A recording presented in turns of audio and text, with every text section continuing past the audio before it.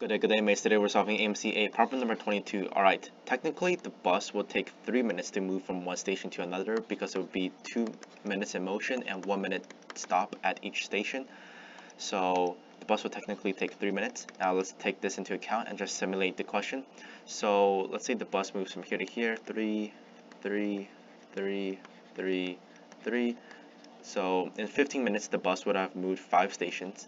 And in the same amount of time, 15 minutes, Candace would have gone 1, 2, 3 stations away. So Candace will be here at 15 minutes and the bus will be here at 15 minutes. And we can see that this condition satisfies the question statement that if the bus is at the previous stop, then Zia will wait for the bus.